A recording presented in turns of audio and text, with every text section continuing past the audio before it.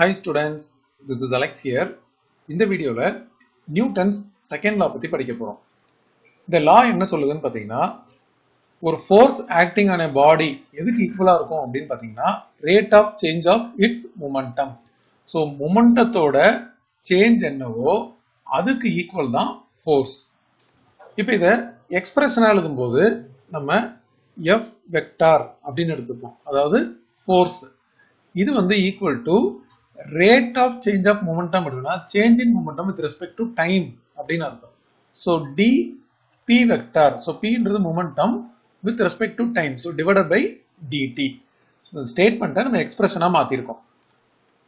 இப்போ மொமெண்டத்தோட ஃபார்முலா பாத்தீங்கன்னா, மொமெண்டம் அப்படின்றது product of mass and velocity. So mass வந்து கான்ஸ்டன்ட், v வெக்டார் அப்படின்றது வெலாசிட்டி. இப்போ இதை நம்ம இங்க சப்ஸ்டிடியூஷன் பண்ண போறோம். அப்ப என்ன ஆகும் பாருங்க, F வெக்டார் அப்படின்றது d by dt of mv vector. அப்போ இந்த கான்ஸ்டன்ட் வந்து நம்ம வெளியே எடுத்துடலாம். m வெளியே வந்துட்டதுக்கு அப்புறம் dv வெக்டார் by dt அப்படின்னு இருக்கும். இது rate of change of velocity.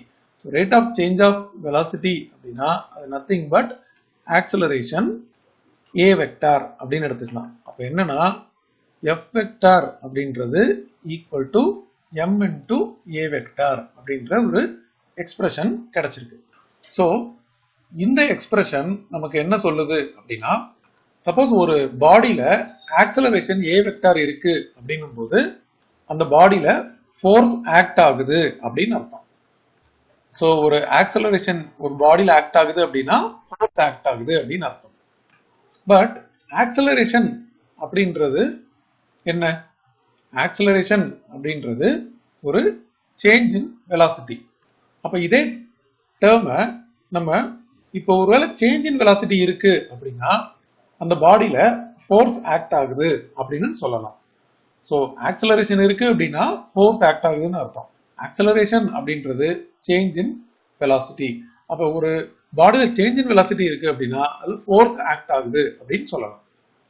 And இதுல ஆக்ட் ஆகுற இந்த ஃபோர்ஸ் அண்ட் ஆக்சலரேஷன் ரெண்டுமே வந்து சேம் டைரக்ஷன்ல இருக்கும். இதுல இருக்க இந்த F வெக்டார் இதோட டைரக்ஷனும் A வெக்டாரோட டைரக்ஷனும் சேம் டைரக்ஷன்.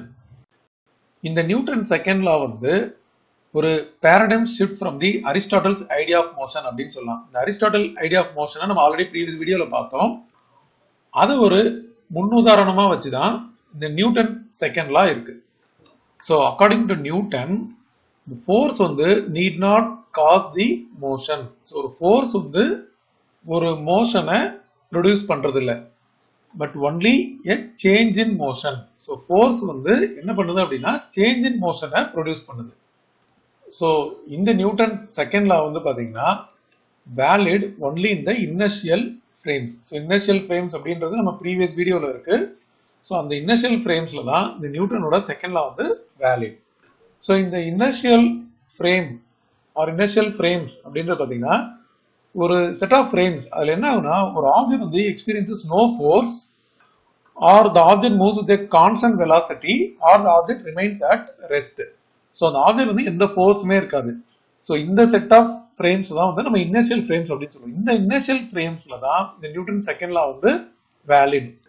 ஒருவேளை நான் இனர்ஷியல் ஃப்ரேம்ல யூஸ் பண்ணணும் அப்படின்னா சில மாடிஃபிகேஷன் தேவை.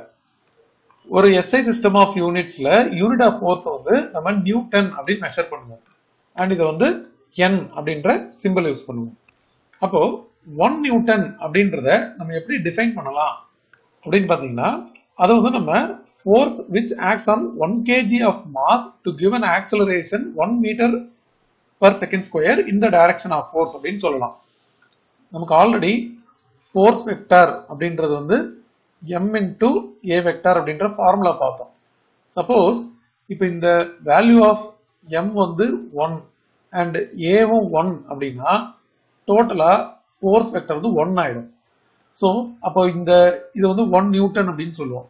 ஸோ அப்போ இந்த 1 நியூட்டன் அப்படின்றது nothing but it is a force. இந்த 1 நியூட்டன் அப்படின்றது nothing but it is a force.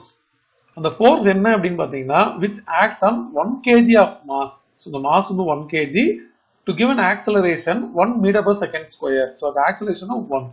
So mass வந்து 1 kg இருந்து and it is giving an acceleration of 1 meter per second square அப்படின்னும்போது இருக்கிற ஃபோர்ஸ் தான் 1 நியூட்டன். இப்போ அடுத்தது நம்ம Aristotle and Newton's approach on sliding object இது ரெண்டுத்தோட கம்பேரிசன். ப்ரீவியஸ் வீடியோல இன்க்ளைன்டு பிளேன் எக்ஸ்பெரிமெண்ட் பத்தி பார்த்தோம்.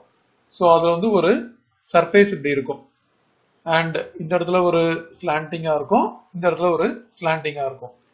இது வந்து இப்போ ஃப்ரிக்ஷன்லெஸ்.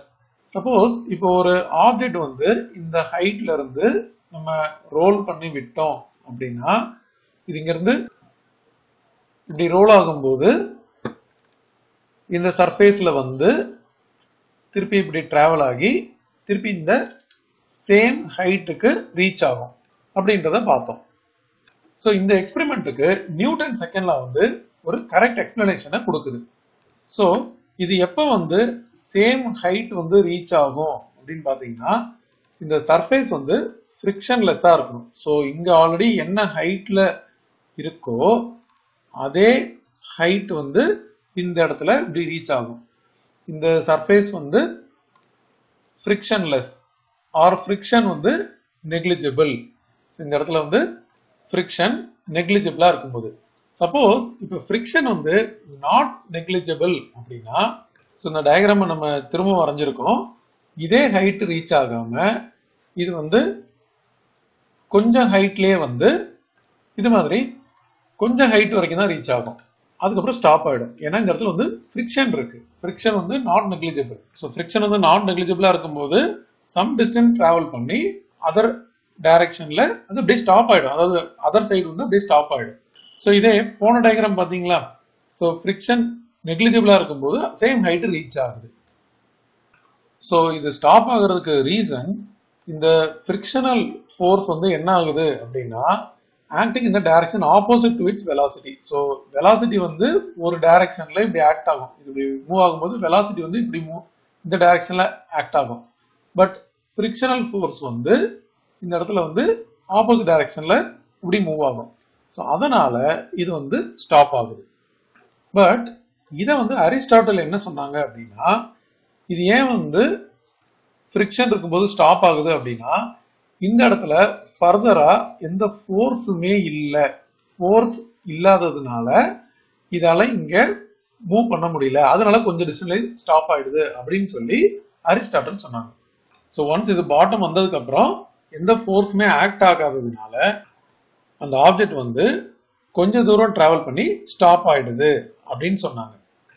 ஸோ அரிஸ்டாட்டில் வந்து இந்த ஃப்ரிக்ஷனல் ஃபோர்ஸ் ஆக்ட் ஆகிறத கன்சிடர் பண்ணவே இல்லை.